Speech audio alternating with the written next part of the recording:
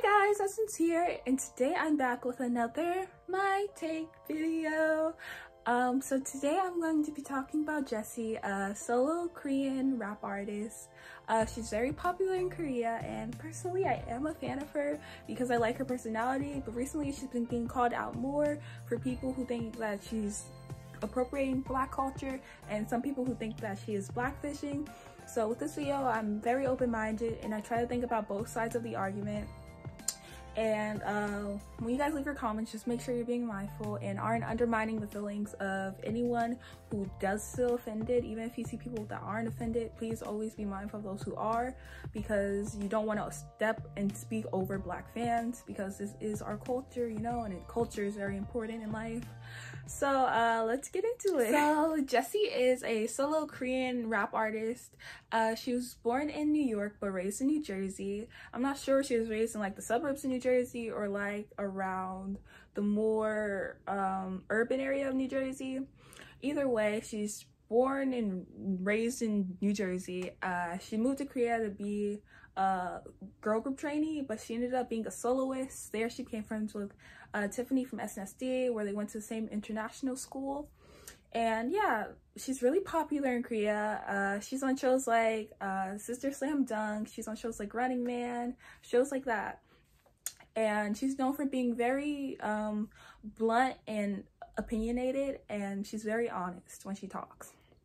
So Black fans have recently been upset with Jessi because of her new comeback, Nu Nana, where her background dancers seem to have a lot of black hair. They have a lot of black hairstyles. Some people may say that hairstyles don't just belong to Black people, but when a hairstyle originates from a certain culture, then obviously they do have ownership over that, and obviously people are free to get whatever hairstyle they want.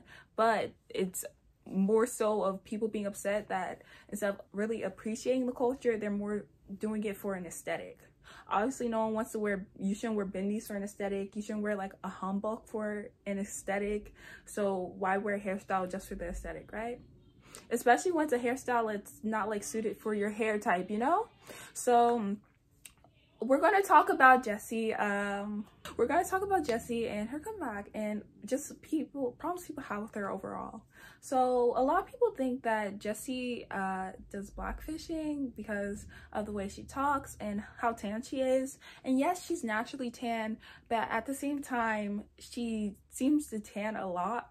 And sometimes, you know, she's darker than Black people seem to be, right? Like if you look at her, her skin color is very dark compared to her regular tan.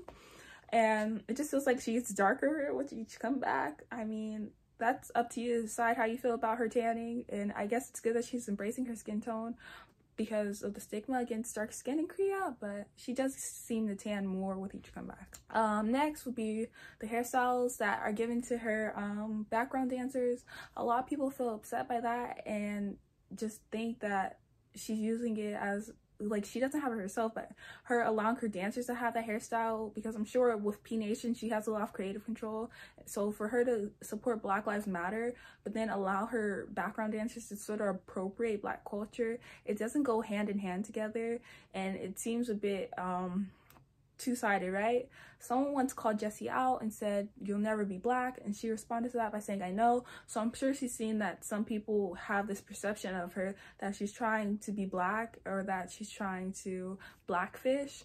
So I just wish she would be more aware of the situation and do more to help her image, because after seeing that, you have to know that she knows that Black stands / fans think that she's appropriating Black culture, right?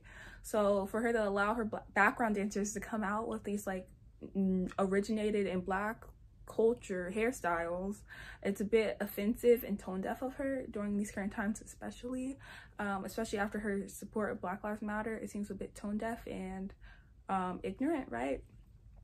Next would be how people have had problems with her lyrics before. Like her one lyric when she released her song Drip with Jay Park, her one lyric was "Diamonds blue like a Crip," and a lot of people were like, what does she know about that? Like, why would she even use that in her lyrics? Like, and I have to admit, I do agree with the people who are like, why would she use that lyric? Because even though she grew up in Newark, New Jersey, she lives in South Korea now, right?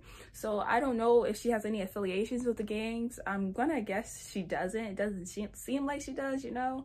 So for her to use that lyric affiliating it with like a gang, it sort of seems like a bit much for her, especially since it seems outside of her area of knowledge.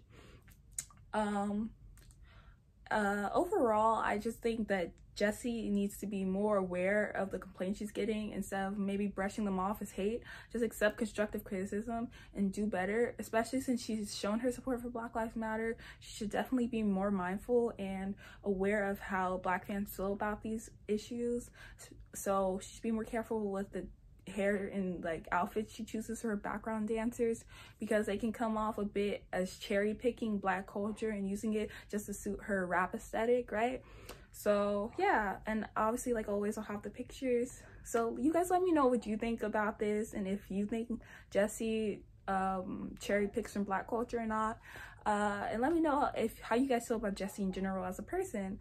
And you know, subscribe to my channel, give this video a big like and share, and stay tuned for my next video. Thank you.